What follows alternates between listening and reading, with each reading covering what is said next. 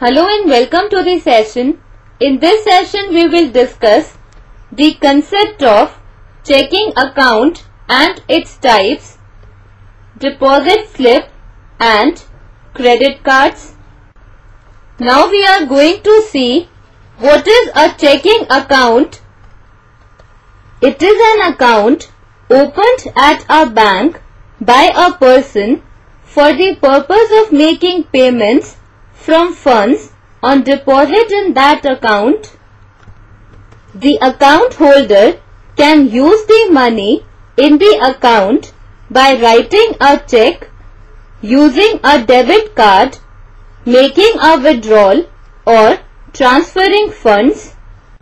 In general, a checking account holder can use personal checks in place of cash to pay debts.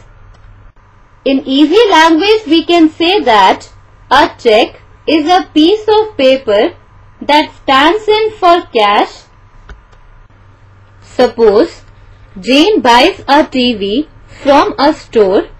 Instead of making cash payment, she writes a check from her checking account bearing amount of money and her signature and gives it to the store owner. This check will be considered as a payment for the TV purchased. As soon as the check is deposited in the bank, the money from Jane's account will be transferred to the store owner's account. Next, we are going to study about monthly service charges. Banks often charge a fee or service charge for the use of checking account. There are number of factors on which the banks base their service charge. They can be the minimum balance requirement, which means when a person opens a checking account in a bank, then according to the terms and conditions of the bank, the account holder has to keep a minimum balance in his account. If the balance in his account is lower than the required amount, then the bank charges a monthly fee. The second factor is number of checks drawn. It means whenever a transaction is made through a check, then the bank charges a fee on each transaction. The bank also charges monthly maintenance fee for various services like providing up-to-date information regarding our account, use of ATM, etc. The monthly service charges vary from one financial institution to another. Different account types have different monthly charges. Now we are going to discuss types of checking accounts.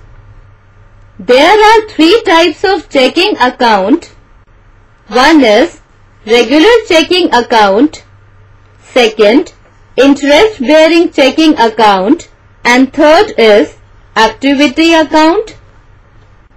In regular checking account, we can deposit and withdraw the money and write checks. It usually requires a minimum balance to avoid service charges. There may be a monthly service charge or fee for handling checking account. The fee varies from one financial institution to another. Next we have interest-bearing checking account.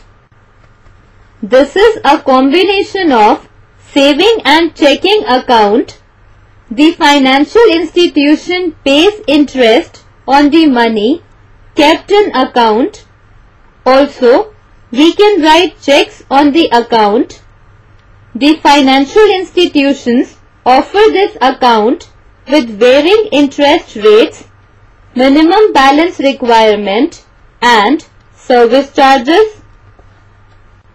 Next is Activity account.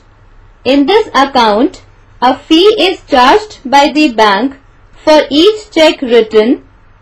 There may be a monthly service charge for handling the account. Now we are going to discuss about deposit slip.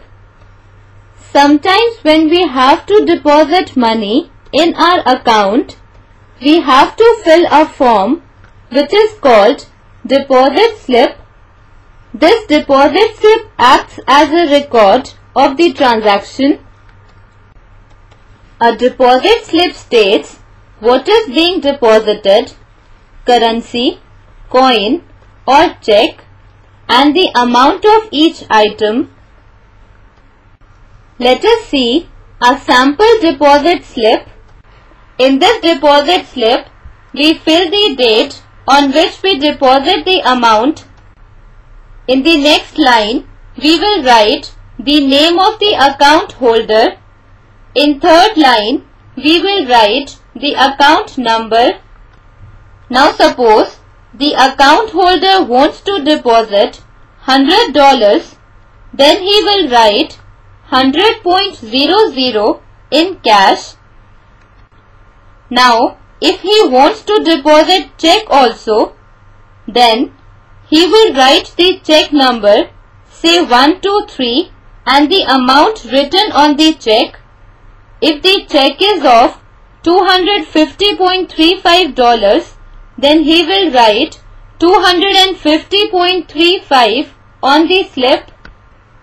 Then write the subtotal, that is 100 plus 250.35, that is equal to 350.35 on the slip.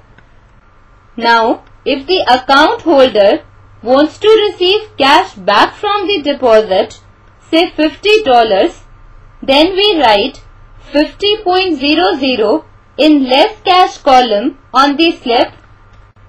Lastly, we write total money deposited in the bank, which is given by subtotal minus less cash, and will be equal to $350.35 minus $50, and it is given by $300.35, and it is written on the deposit slip. Thus we fill the deposit slip and give it to the teller in bank. Next we are going to discuss about credit cards. Credit card is called plastic money. It is used as a payment device which gives access to the account holder's account. These are issued by financial institutions like banks as a system of payment. It is used to purchase all kinds of goods and services. Credit card permit consumers to make purchase or to obtain cash advance. When we buy a commodity using credit card, the card issuer is loaning us the amount of purchase up to our credit limit. Thus, it is a pre-approved credit which can be used for the purchase of items now, and its payment is made later. The bank sends us the credit card statement each month, and we have to make the payment of the credit given within a specified period. If the person is unable to pay its credit card bills within the given time period, then the bank levies interest on the credit amount to be paid.